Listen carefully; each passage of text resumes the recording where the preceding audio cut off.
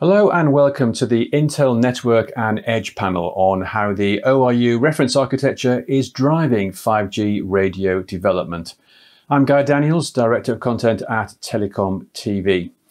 Mobile operators are looking to implement open systems in their radio access networks, and a key aspect of this is the radio unit, the RU, and the creation of a roadmap to OpenRU that addresses traditional macro radio and Massive MIMO. The challenge, though, is to reduce overall design cost and accelerate time to market without sacrificing system-level power and performance. Well, joining me now to discuss the technology considerations that will enable flexible and scalable end-to-end RAN solutions are Mike Fitton, VP Intel Programmable Solutions, Network Business Division at Intel, Nitin Sharma, General Manager Wireless Communications at Analog Devices, Rajesh Srinivasa, SVP and General Manager Radio Business Unit at Mavenir, Tero Kola, VP System Product Management Mobile Networks at Nokia, and Paco Martin, Group Head Open RAN at Vodafone. Hello everyone, good to see you all, and thank you very much for taking part in our round table. Let's first of all establish some basics. Why is Open RAN necessary for today's market, and why is ORU so important? Paco, let me ask this question to you first. Yeah, that's a very good question. From our side, we think that the ecosystem of suppliers is somehow in a similar situation we were back in 2005, when there were not enough radio suppliers. Incumbents were not innovating too much. We were not capturing all the opportunities at the time, thinking about innovation and thinking about cost. So we believe it's now the time to do things differently and change the way radio's been done over the last 30 years. And thanks God we have now an opportunity to do it because technology is allowing us to do so. So the radios are one of the most important parts of the overall Open RAN system.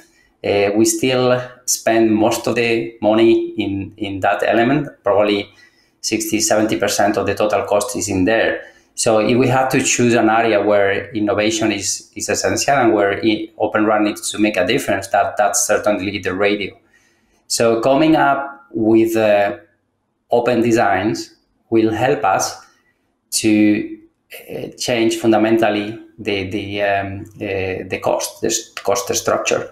If you don't need to have a strong or very large R&D teams because you can access to some radio designs, then you are in a much better place. So removing barriers of entry to manufacture and develop radio systems, it's something that we can have with Open RAN and just with Open RAN. Thanks, Paco. Tero, why is Open RAN necessary for today's market, and why the importance and significance of ORU? I think Open RAN can provide wider selection of network elements from different sources to provide flexibility for network deployments, and since network vendors, they don't have all global products available exactly at the same time, ORAN can bring wider selection for operators to choose from. Then ORUs are important in building the ORAN ecosystem with classical and virtualized deployment models as well. And then also for traditional CSPs, obviously, but also for verticals and enterprise or private wireless customers. Nokia is a leading vendor in the radio space with a very broad, compelling remote radio head and Massive MIMO radio portfolio, including evolution plans going forward. Thanks, Tero. And Rajesh, why do you see Open RAN as so important in today's market? And also, can you explain the significance of ORU? There are multiple reasons, but I would like to highlight three of them. Innovation, healthier competition in the ecosystem, and then leading to total cost of ownership. I think one leads to the other in this. Open standards and open interfaces fosters innovation. This we have seen basically in adjacent industries, whether it be cloud, whether it be gaming. We have seen open interfaces fosters innovation. And that's so vital to have a healthier competition in the ecosystem. Open interfaces allows a level playing field for new entrants and as well as smaller players to have a right level playing field with the incumbents. And this accelerates the innovation. And that's so vital actually to bring down the cost. So when there is innovation and there is a healthier competition, automatically the cost efficiency kicks in the market. And that we will see in the Open RAN deployments as we deploy and grow basically the networks using Open RAN. ORU is fundamental to demonstrating open and interoperable interfaces. Thank you, Rajesh. And Nitin, why is the ORU so important in the Open RAN market? Yeah, thanks, Guy. First of all, thank you for inviting me to this panel and speak to this really important topic. I think Rajesh hit many of the key points in terms of why Open RAN is important in this ecosystem. Just to zoom in a bit in terms of what about the ORU? When you think about the ORU, we believe that the performance and the design of the radio itself critically impacts the end user experience, and things like network capacity and power consumption, which then have a downstream impact on the OpEx that the operators eventually have to deal with. So in many ways, the entire system relies on the ORU, and an efficient one. And if you think about it, the challenges of the ORU are increasing over time. Just to give you two examples of this, the diversity of product variants that we now have to deal with, the entire ecosystem, it ranges from covering bands from 2G, 3G, 4G, and 5G. There are over 75 to 80 bands. On top of that, you have to layer on the different types of form factors like Massive MIMO, macro, small cells across a range of power outputs. So you're really looking at a really large portfolio of products that now need to be developed, supported, and maintained through an entire life cycle. And what's important, an important aspect of this is that radio architecture plays a big role in terms of how easy or hard that challenge becomes. Thank you, Nitin. And Mike, Open RAN is opening up so many new possibilities here. Why is it so important to today's market? Thanks for the question, Guy. And secondly, thanks for hosting all of us on this really interesting panel session. So to the point of Open RAN and ORU, it's incredibly important, but it is just one aspect of this really broad proliferation that we have of 5G technology to numerous applications that are becoming possible. And these are enabled by things like enhanced mobile broadband, but also massive machine type communication and ultra reliable low latency connectivity. So this huge different breadth of applications. Our view is that 5G deployments will span a number of different requirements, going from traditional deployments over to newer deployment models like virtual RAN as well. To support all this, a broad portfolio is required. And that's why we're going to need a solution that spans everything from custom deployments with ASIC and structured ASIC through to reprogrammable hardware that will be used for more niche deployments and smaller deployment models, just to cover that breadth that we talked about already. And Mike, what does virtualization mean for the network and the radio unit specifically? Virtualization, this is one of my favorite things to talk about here. Virtualization is really fundamental as part of our future deployments and really exciting, I think, as well. If you look at a virtualized cloud native model, for example, like Intel's FlexRAN, it uniquely enables the plethora of the new usage models we'll get in 5G. So in addition to the kind of classic enhanced mobile broadband eMBB deployments, the vertical integration that you can get with virtualization, where you've got a vertical integration of network, of application and connectivity, is going to be fundamental for driving those kind of new usage models. Imagine for a moment the end-to-end quality of service provisioning that you would require to support URLLC, ultra-reliable, low-latency connectivity. For example, with remote surgery, that kind of application is going to necessitate vertically integrated solutions and a virtualized approach to ensure the right level of connectivity. Thank you, Mike. And Rajesh, is virtualization fundamental for the network, and how does it impact the radio unit? Virtualization is a central element actually for 5G deployment. If we take a step back and look at 5G, 5G inherently has a disaggregated deployment model. And 5G use cases, some of them are well defined, some of them are yet to come, and hence basically it is very critical to have open interfaces. Let's take an example. Let's take a low latency, high throughput use case.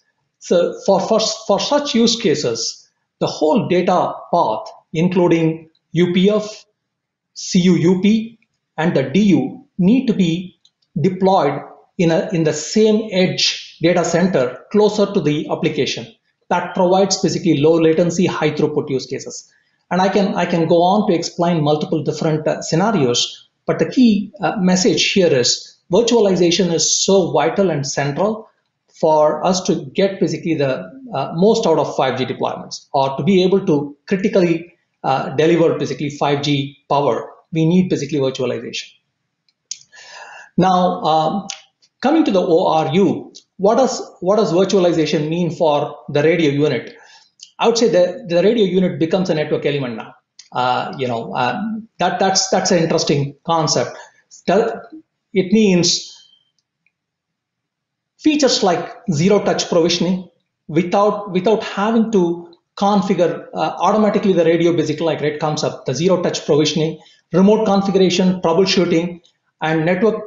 Since the ORU is a network element, it is accessible by any other network element, which means basically I think security considerations need to be taken into account actually there. Those are basically definite considerations. In addition to, I would say, latency, timing synchronization also becomes very important. And Paco, as the operator representative on the panel, what does virtualization mean for your network and the radio units?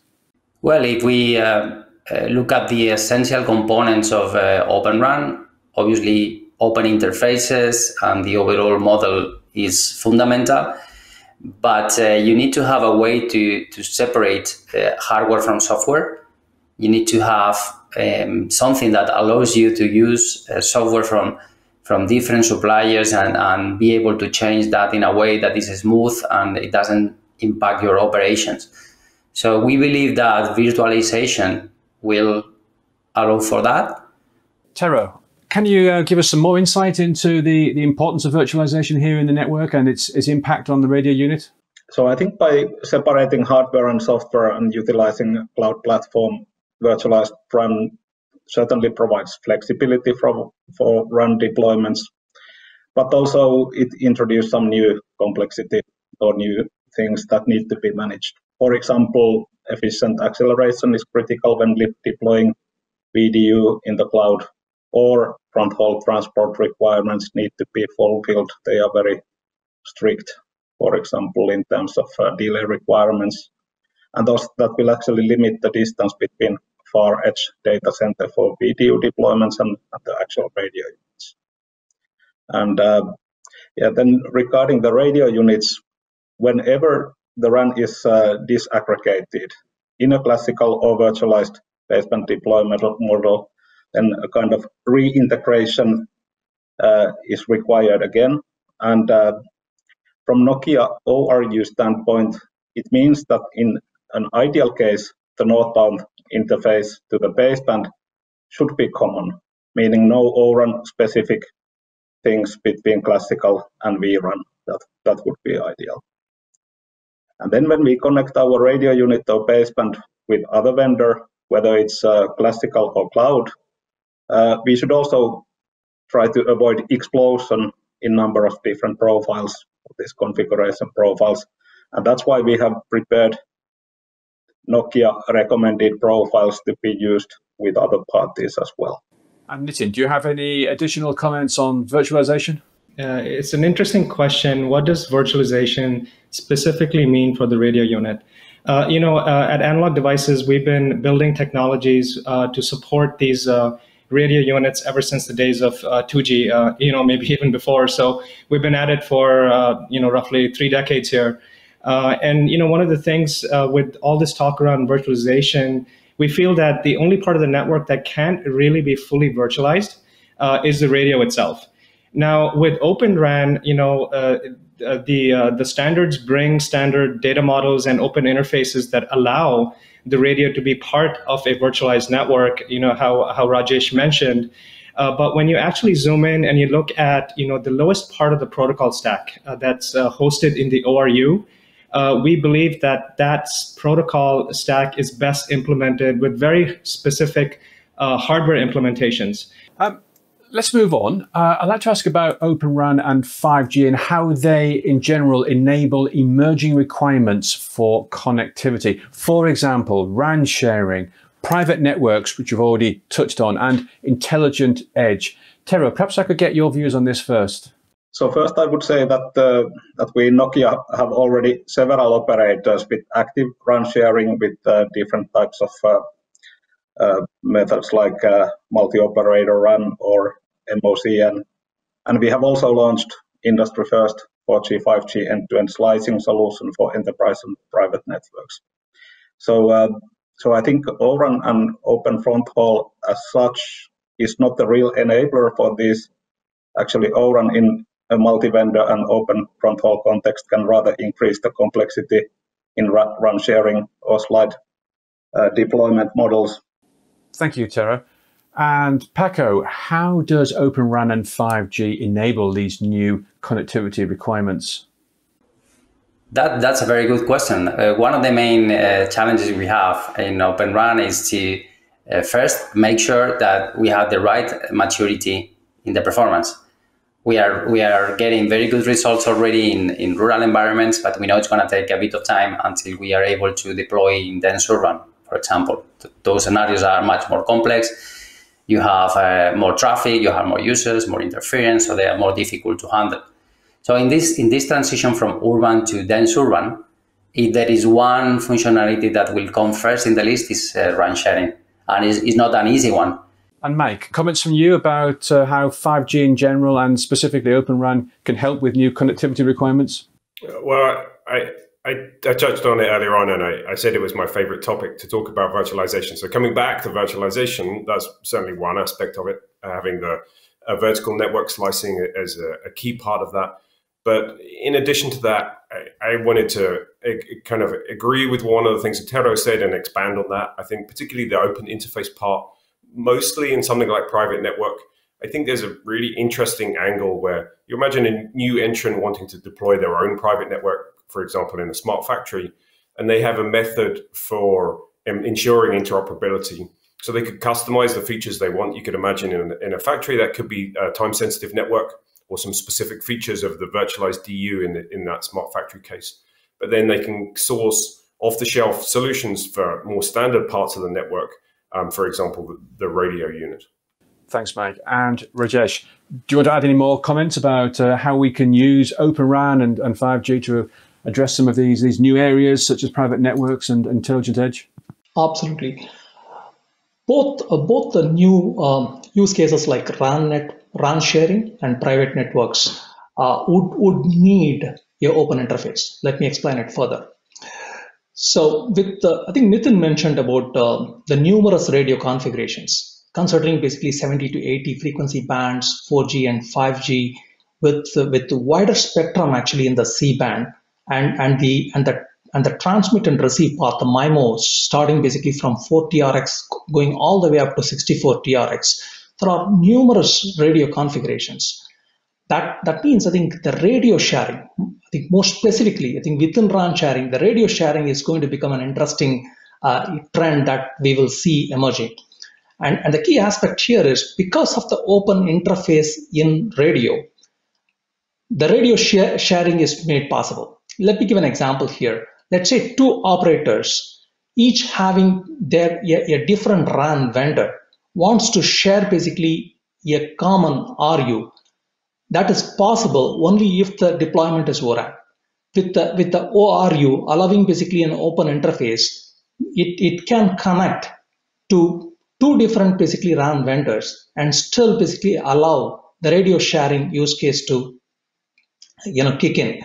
And this will be a huge cost saving for operators, not just from the capex, but even from the opex standpoint. And not only a cost saving, it also basically it's environmentally friendly, bringing in basically the energy savings as well. Thanks, Rajesh. Nitin, we've spoken about the possibilities, the opportunities around Open RAN, but there are obviously challenges as well. What would you say are some of the main challenges for Open RAN? Yeah, Guy, a really good, interesting question. There is a lot of discussion, obviously, in the industry today around the challenges with disaggregation. Talks about interoperability challenges, security concerns. While, I believe that all of these are really important challenges and they need to be addressed. We take a slightly different view and perhaps a slightly wider view of the challenges that face us all, especially in ORAN. And so we think one of the biggest challenges that we face today is the codependency of all the players within the ecosystem. So let me expand on that a little bit. What I mean is that it's no longer sufficient for a single supplier to ensure successful execution of just their piece of the ORAN system. We all collectively need to be thinking about what are the adoption chain risks that we all face. So for ORAN to take hold, I believe that innovations will need to be co-managed, and those innovations really have to flow through the entire value chain with sufficient value for everyone in the ecosystem to benefit from, right? And so from my perspective, that happens two ways. That happens through close collaboration, and it happens through openness between the ecosystem players. Thank you. And Mike, what challenges do you foresee for Open RAN? I think we're looking at it from a radio point of view here, and that's really important. It's the key architectural control point for network transformation and really essential for 5G success. It's kind of interesting. Over all of the decades that wireless has evolved, we've moved somewhat away from the fact that you need the radio part, and still that's the most fundamental part to it. If you don't have that bit there, then nothing's going to connect to the network. If we look at ORU in particular, but radio in general, the challenges we've got are mainly around those performance goals. You've got very strict power and thermal requirements in the deployment models that we've got. We've got increasing amounts of complexity that's happening now, and at the same time, there's cost pressures that are challenging us as well. So there's all of these competing demands that we've got for that. And then, as we touched on earlier on, it's the portfolio breadth part of it. So how do you address all of those challenges and kind of make sure that you can have a good solution for everything? Well, to help us there, we have a number of advantages. I think the key thing is focusing from a silicon innovation point of view. I'm sure Nitin would say the same kind of thing from a mixed signal perspective with analog devices products, and then an Intel perspective, particularly on the digital side. You need a broad portfolio of solutions. And then the second thing I would say is you can't go for a one-size-fits-all strategy. We have so many different deployment models, between traditional deployments to ORU, macro to Pico, including things like virtual RAN as well. And so you need that huge portfolio breadth. Thank you, Mike. And Paco, what would you say are the main challenges here for Open RAN? I would say main issue number one, or main challenge, is to go fast in maturity. So as we mentioned before, we deliver same performance and then better performance than what we had in the past in the radio. I think at the same time, it's very important, and that's probably at this moment the key element is we need to have money flowing into the system, and it's operators and also with the help of some governments that are wanting to accelerate Open RAN, that we have to make sure that the healthy ecosystem of suppliers that is already there can be sustainable. So we need to announce plans, we need to raise POs. That's very important. But ultimately, Open RAN is about innovation. Thanks, Paco. And Tero, what are the challenges specifically on the radio side that you see for Open RAN? So it was touched already a little bit, but I also think that the key challenge is that the multi-vendor integration increases the complexity that needs to be managed. And actually this integration cost might be sometimes omitted in comparisons to end-to-end system from one vendor. So those comparisons need to consider several aspects, including also feature parity, performance parity, site solution, power consumption, and so on. So the end-to-end performance and KPIs, they will become a bit more difficult to manage and optimize in multi-vendor environment. Thanks, Tero. And Rajesh, what would you say are some of the indicators, early indicators in the ecosystem that would actually signal a successful 5G and Open RAN adoption? There are the key trends like open interfaces, disaggregated network elements, and virtualization really push towards private networks and RAN sharing. Let's look at, I think Nitin already mentioned about the numerous radio configurations. If you start with 70 to 80 bands with multiple basically TRX MIMO elements starting from 4 TRX to 64 TRX, micro and macro radios really necessitates basically RAN sharing from an operator's standpoint. So RAN sharing not only brings in cost advantage, but also environment friendliness with respect to energy saving. RAN sharing is also basically very key for private network deployments because networks are going to be owned by many private entities, and RAN sharing is something that's basically going to really push this forward. Mike, what are some of the challenges you're seeing for Open RAN? I think the key thing to focus on here is that the radio is really the key architectural control point for network transformation, and it's essential for 5G success. Getting that radio to meet the performance requirements that we need within a power and thermally constrained environment, it can be really challenging. And at the same time, we're increasing bandwidth, we're increasing complexity, and so the silicon complexity is going up at the same time.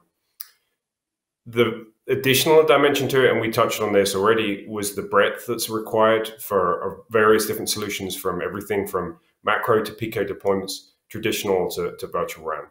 The other thing that we firmly believe from an Intel perspective is you can't have a one-size-fits-all strategy here. And so you need various different deployments that are going to be possible for the different models that the equipment's going to end up out in the field.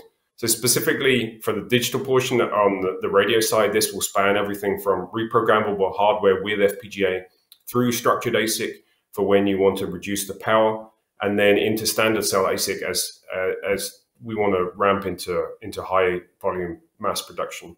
What early signs should we look out for that would indicate that the ecosystem is successfully adopting Open RAN? Yeah, Guy, Rajesh, you were really on point with what you mentioned with the early indicators. We recognize at Analog Devices that this is really a 3 to 5 year process. We're in the early days, possibly year 2. So there's much more that will happen over the next few years. So our view on this is Open RAN is more of a marathon and not as much of a sprint. Now the good news here is we're seeing the deployments, and also we're seeing operators like Vodafone really leaning in and taking an interest in what's happening in the ecosystem, where the gaps are in the ecosystem, where the efficiencies are, and really engaging at a much deeper level. So I think that's encouraging already. The other aspect of it, and Rajesh spoke about this a little bit as well, is we believe that the introduction of efficient solutions, especially for the radio unit, is really important because that can provide cost and power competitiveness against current solutions that exist today. Thank you, Nitin. And Tero, are there any other indicators that we should look out for from the ecosystem? So if we just think about the O-RAN Alliance as such, so it was launched in mid-2018, so not that long ago. So that was done by merging of X-RAN Forum with the C-RAN Alliance. Now, in the meantime, this community has grown to more than 230 vendors, research, academic institution, plus 28 operators have also joined this O-RAN Alliance. So I think this is one good indicator. For us in Nokia, it's good to emphasize that as many as 24 of those 28 operators that have joined O-RAN Alliance are among our radio access network customers, and they are leaders with very strong technical competency.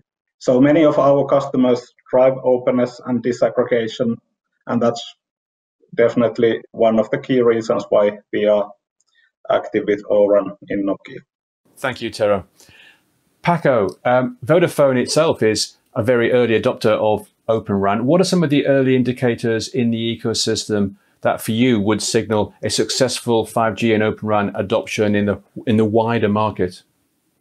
Well, I think from the supply perspective, Open RAN is starting to be available. We have a good number of suppliers out there.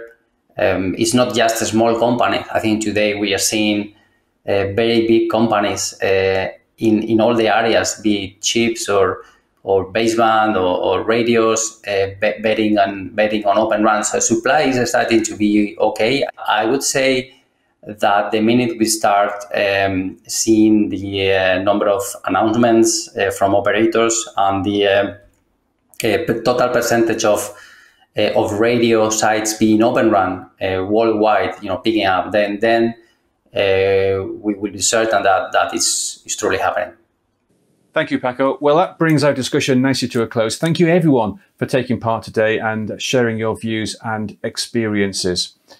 That was our panel on how the ORU reference architecture is driving 5G radio development, which is one of several focused around 5G. Be sure to watch the other discussions in our series from Intel, and you can find full details right here on the website. For now, though, thanks for watching and goodbye.